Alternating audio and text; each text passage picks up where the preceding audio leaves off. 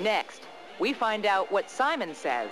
You've got one life, it's not a rehearsal, and you can't put any money in the bank because there ain't no bank. As the 90s draw to a close, our retro yearnings are bringing back the best of the 80s. There's U2's Irish rock, INXS's Aussie pop, and Depeche's brooding mode. But what about the big hair and bright colors of the glammy new wave? Well, one word, but it sounds so nice they used it twice. Duran Duran, the poster boy band of the 80s, are up to their old tricks on a brand new album. And as Liz West found out from frontman Simon Le Bon, the new wave aged well.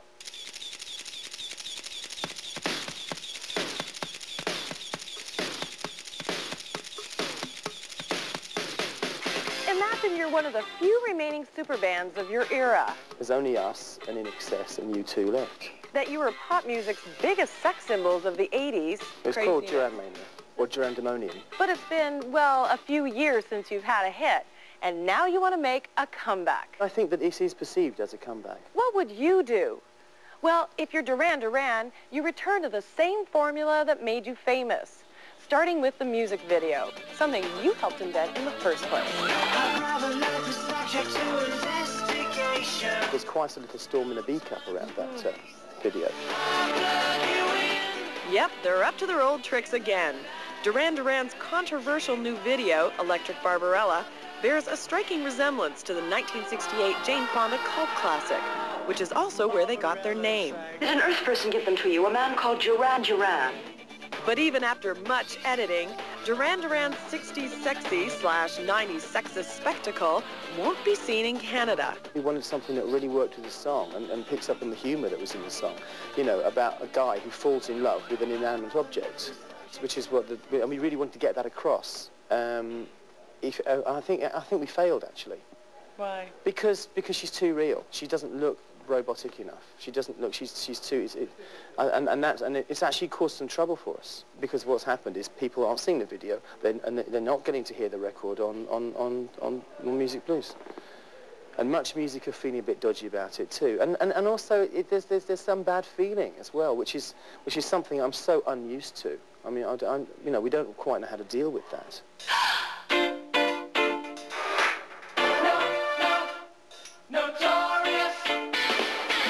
Duran Duran is notorious for producing elaborate and controversial videos since the band hit North American televisions in 1982.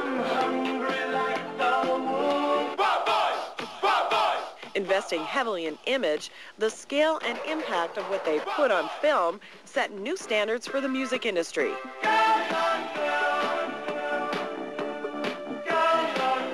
Well, when you made the video for Girls on Film, you caused a similar stir. I mean, it was politically incorrect. Yeah, it was. So you're used to that kind of adversity. Yeah, times have changed, though. Times have changed. We're living through an age of political correctness it's verging on Puritanism at the moment, and I think we might have misjudged the time a little bit. But it's there. We made it. It's out. What are we going to do about it? Like noise. But as we all know, taste is the enemy of art. When you understand me, you might feel good around me now. There's definitely some comparisons to be drawn between the atmosphere now and the atmosphere when we first started, which was after punk. And it was after punk started off as a lot of fun, but it kind of got more nihilistic, and it got more depressing, more serious, and more socially responsible, and it got boring.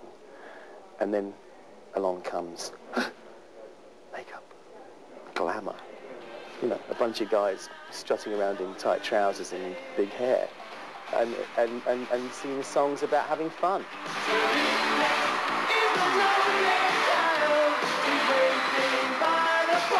When you look at what grunge was, it became very, very introspective and self-obsessed, I think. You know, it was all about the angst of being me. You know, and it got boring. And now people want to have fun again. Am I being boring?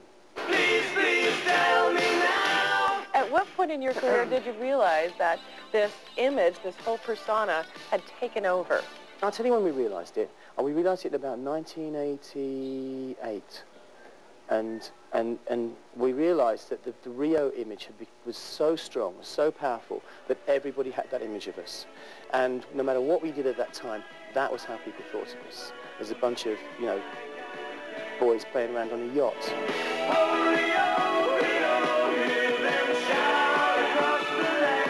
That particular instance, it was frustrating more than anything else, because, you know, because it meant that we had to work so much harder to get people to kind of to listen to what we had to say, actually. But then there's also something to be proud of in the fact that we were icons. I mean, the best that we can hope for is to be part of the wallpaper of people's lives. That's kind of what music and bands are. And to have had that opportunity and to still be part in some way is an incredible thing. What's also incredible is that Duran Duran still exists. Over the past 15 years, the lineup has continued to dwindle from the original Fab Five. In 1985, Andy Taylor and John Taylor plugged into Robert Palmer's power station, at which time remaining bandmates Simon Le Bon, Nick Rhodes, and Roger Taylor temporarily recorded under the name Arcadia. In the late 80s, 4 of the original members bonded long enough to pop out a few hits. Less than a year later, it was official that the band had dissolved. So it came as a big surprise when a somewhat modified and much mellower Duran Duran re-emerged back onto the charts in 1993.